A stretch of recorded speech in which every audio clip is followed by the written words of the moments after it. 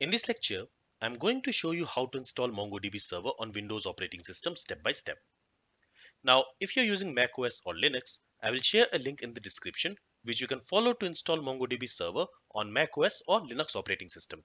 Okay, so the first thing which you need to do is, in order to download and install MongoDB Server, is you need to go to www.mongodb.com.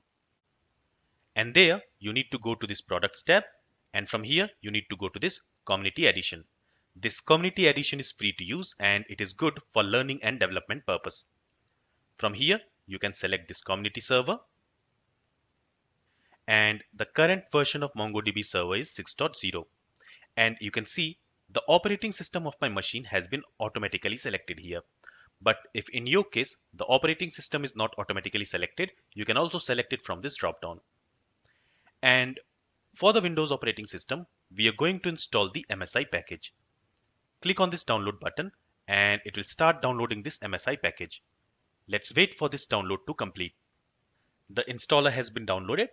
Double click on this installer and it will open the installation window. On this first screen, click on this next button. In the next screen, select this end user license and click on this next button. Now in this screen, we have two options. The first option is we can install all the features of MongoDB server. And the second option is this custom option, where it allows you to choose which program features you want to install and where you want to install them. Here I'm going to select this first option, this complete option. So I will click on this button. Now in this screen, you will notice that this install MongoDB as a service, this checkbox is selected by default.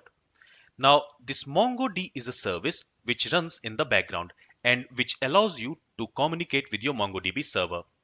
If I uncheck this checkbox, in that case I will have to set up this service manually.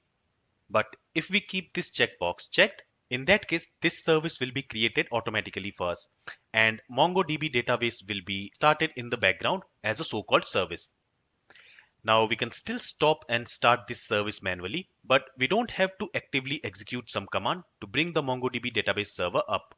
We don't have to keep this service running in the foreground. Instead, it will run in the background. So let's keep the default settings here on this window.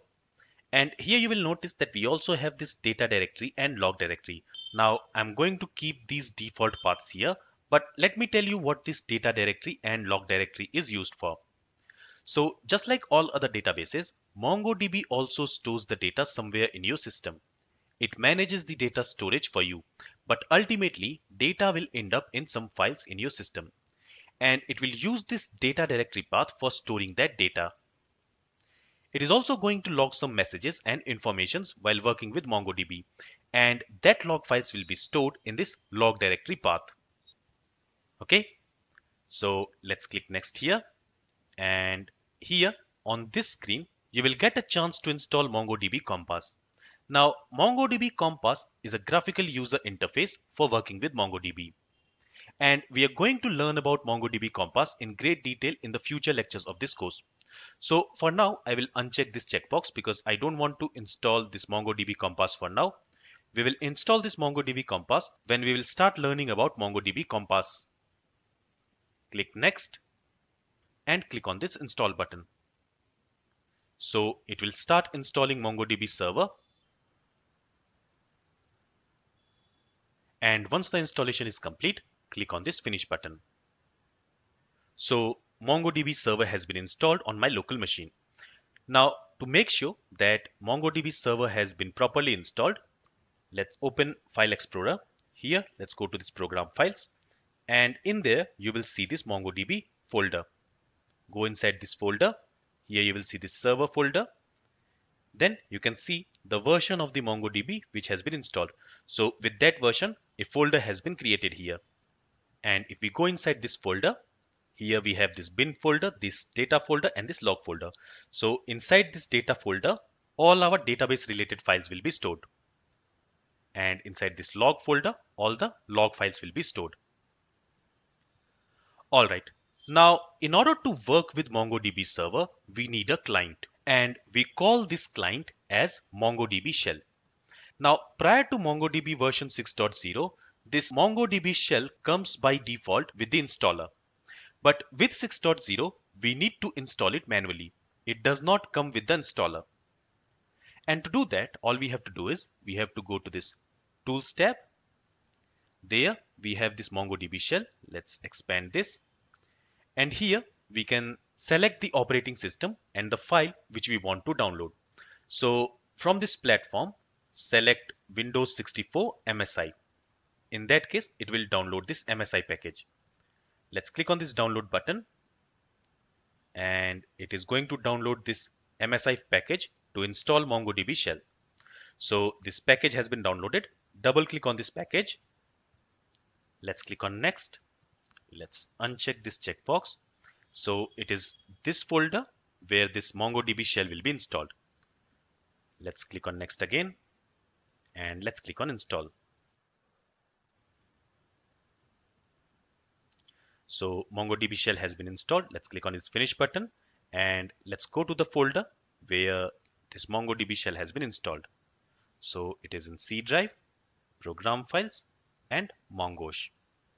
And let's open this mongosh.exe. So here it is asking us to provide a MongoDB connection string. And if we don't provide any connection string, in that case, it is going to use this default connection string.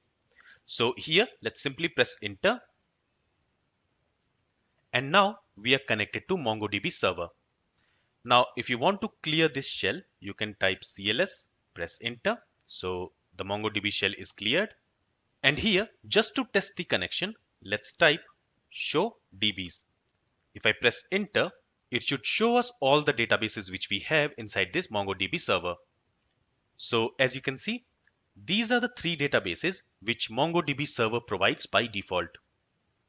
Alright, now while installing the MongoDB server, I talked about MongoDB service.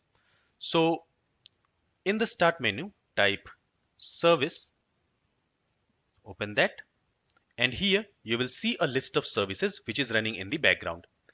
Here press M on the keyboard, and there you will see this MongoDB server.